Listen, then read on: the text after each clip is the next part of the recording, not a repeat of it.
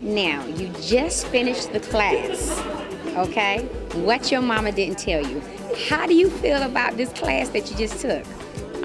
I feel a whole lot more empowered. I came in with some personal situations, some she knew, some she didn't know, but sad to say, she slapped me in my head. She got me good, but in a good way. Good. In a good way. Now I have these things, and of course I speak with my pastor as well. I can take these things and what he has taught me and take it back to my house. And no matter what he does, I know what I have to do. Wonderful, wonderful. Well, I'm glad you had a wonderful experience. I love you. Thank you. Yeah. Now, you just took this remarkable class. What your mama didn't tell you. What did you get out of this class?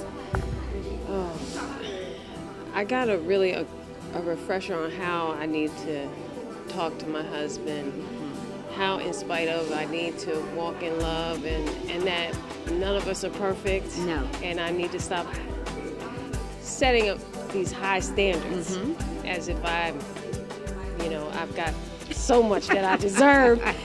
And it's just, I have my own struggles and everything else, and I'm grateful to hear this. I mean, Tanya and I, we talk often, but I think that everybody deserves and should. Every woman needs to come to this class so that they can understand what God our role really is, and not to be mothers. Oh, honey, listen, I agree with you 100%, and you do need guidance. And we are our brothers and sister keepers. Well, I'm glad you had a wonderful experience. I love you.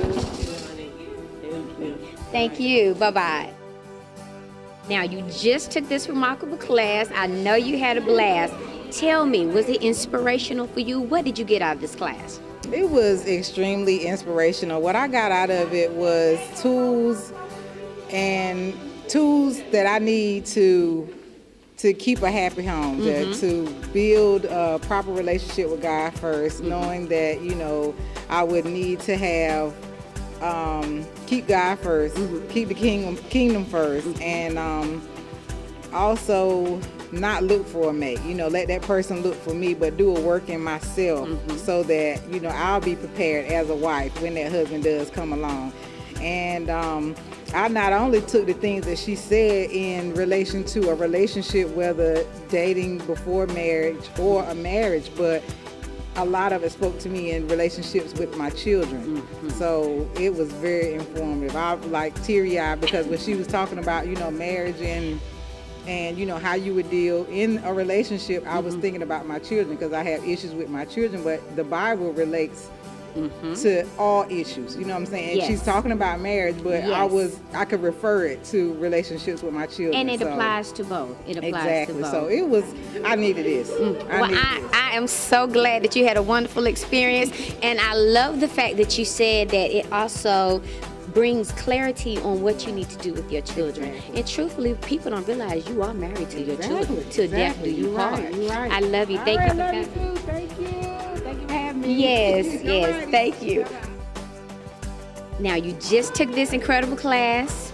I saw you laughing. I saw you taking notes. What did you get out of this class that you were just so excited about?